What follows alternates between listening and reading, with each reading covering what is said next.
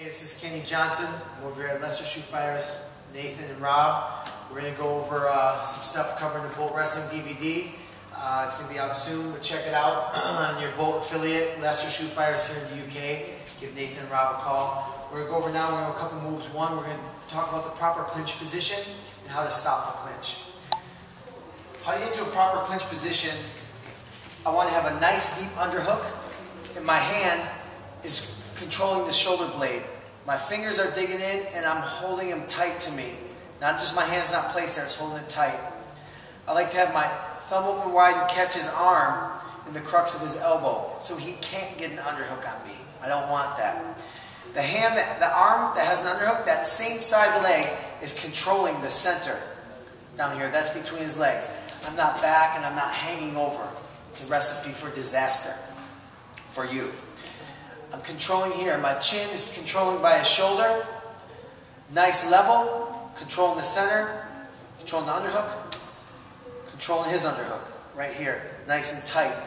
This is the position I want to start my technique in.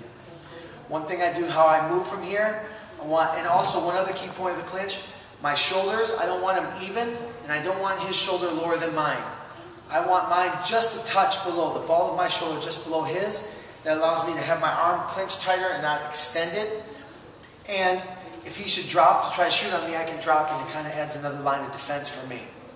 When I move my opponent, I want to move, I call 1 inch, 1 inch. And when he pushes back, I'm going to step out with the outside foot.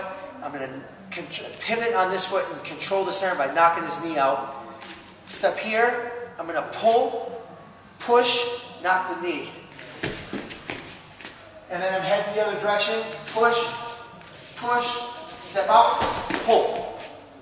Push, push, step out, pull, drop to the double leg.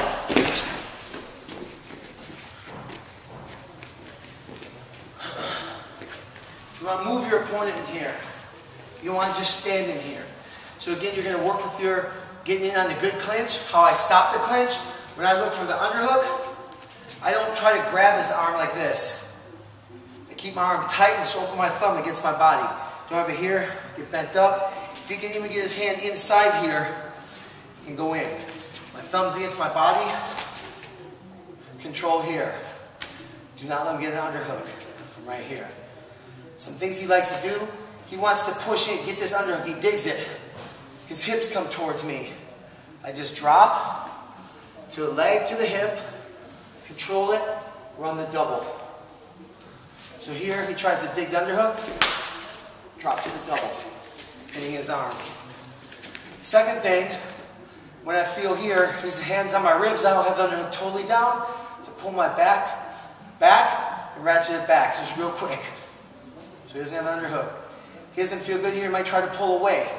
As he pulls away, I can drop, step in, drop to my double, or as he steps away, I clear it by just pushing his arm across his body. I can look for the single, or I can look back out to clear. That's kind of stopping the clinch, moving in the clinch, working with the clinch, and a couple different techniques from there. Bolt Wrestling, Leicester Shootfighters.